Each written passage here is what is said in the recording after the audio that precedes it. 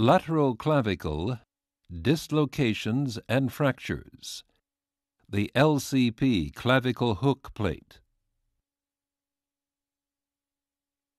The LCP Clavicle Hook Plate provides a treatment option for acromioclavicular or AC joint dislocations and lateral clavicle fractures, especially those with very small fragments or comminuted fractures.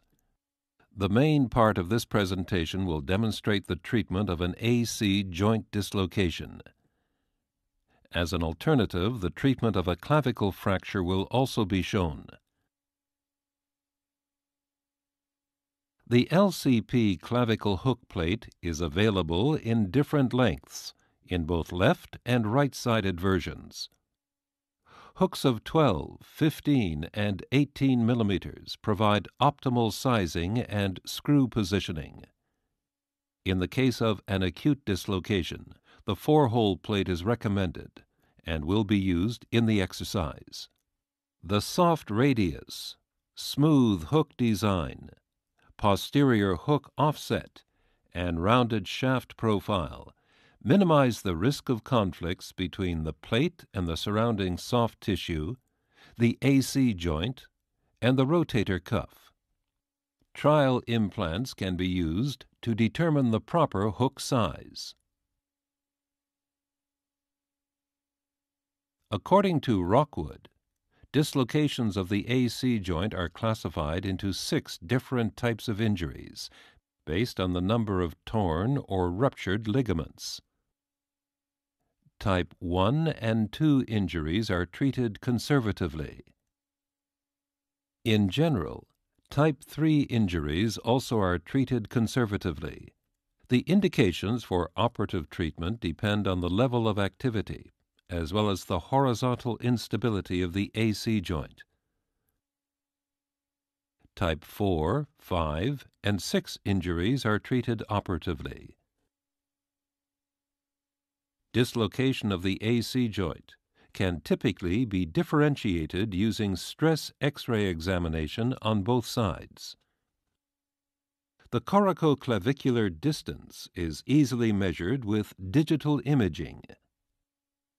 Pre-operative measurement of the lateral clavicle on the contralateral side can also help to estimate the hook length of the plate that will be needed.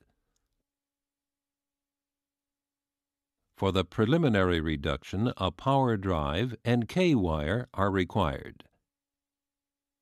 For the fixation of the plate, the standard LCP tool set is used.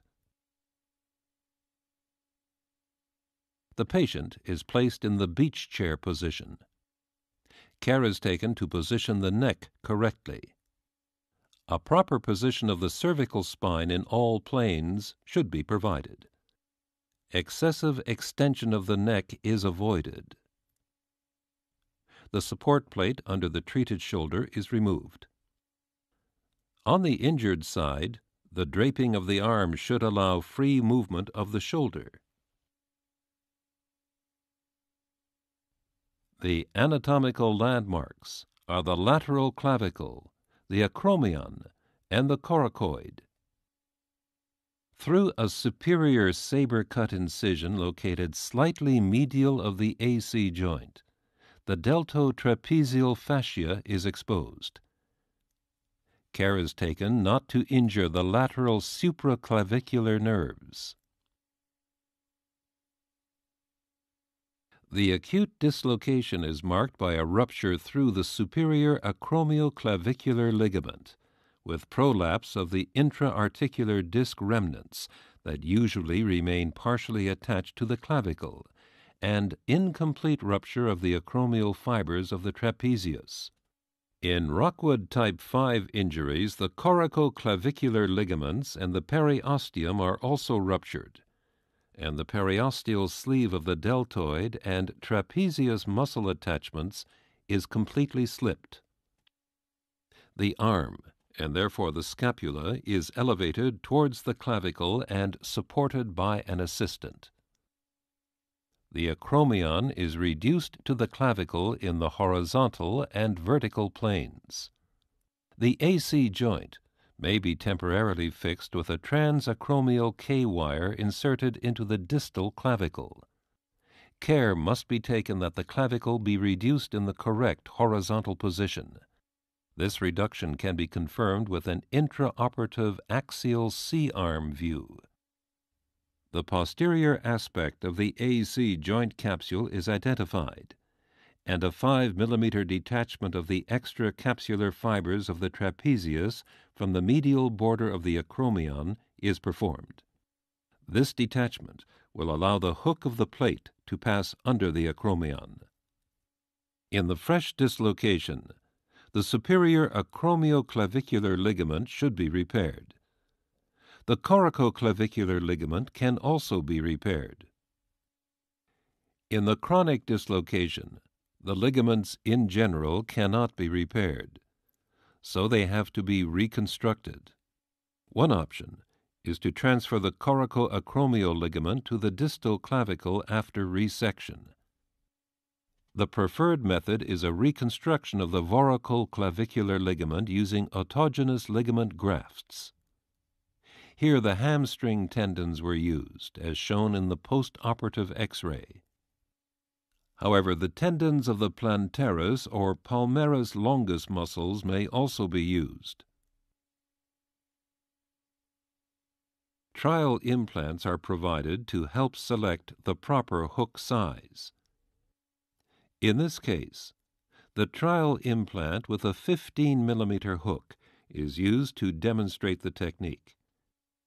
In the clinical situation, the choice of the trial implant should take into account the size of the patient. The hook of the trial implant is passed under the acromion, and the shaft of the trial implant is placed on the superior aspect of the clavicle. If it is difficult to lower the shaft onto the clavicle, then an implant with a larger trial hook should be used. An intraoperative X-ray control is made to verify that the hook size is correct. Once the plate shaft is placed on the clavicle, the entire surface of the hook must be in contact with the underside of the acromion. It must be confirmed that the correct anatomic alignment of the clavicle and acromion has been restored without impinging on the rotator cuff. If the radiological control shows that the hook is not in full contact with the entire length of the underside of the acromion, then either the posterior position of the hook or the posterior reduction of the clavicle must be corrected.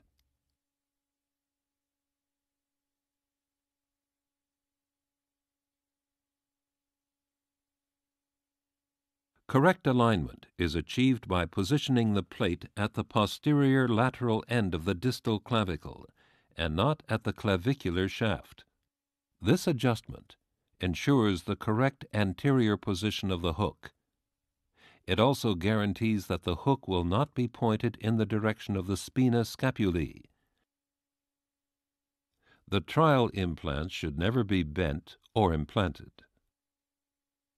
Once the hook size has been determined, the trial implant is removed and the selected implant is positioned. The implant is placed in the position that was determined using the trial implant.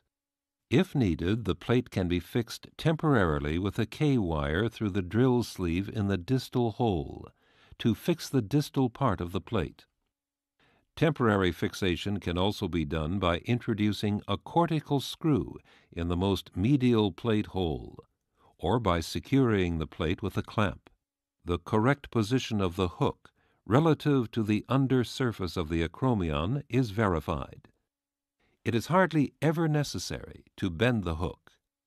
After the correct plate position is confirmed with the image intensifier, definitive fixation with screws is begun. It should be noted that titanium and steel implants and screws should not be mixed. The LCP drill sleeve is inserted with care into the threaded medial hole of the plate.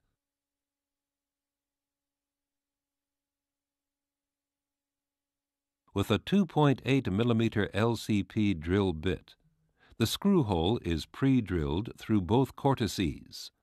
The required screw length is read directly from the drill bit.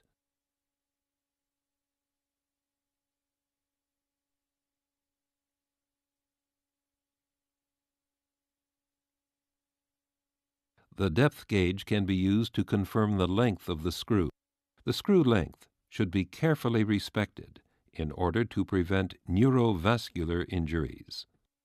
The first locking head screw is inserted with the hexagonal or star drive recess screwdriver, mounted on the 1.5 Newton-meter torque limiter. The screw is introduced either manually or with a power tool until a click is heard.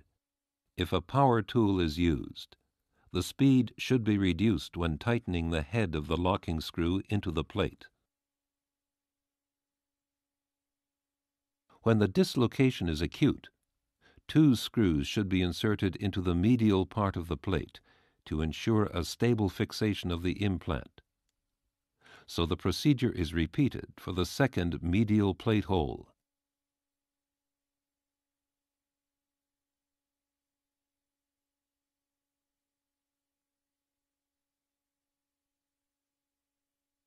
A final check confirms that all the screws are locked. Final tightening should be done manually.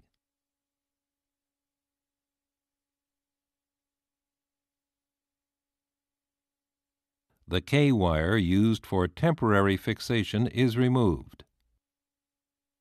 The correct final position of the implant can be seen here.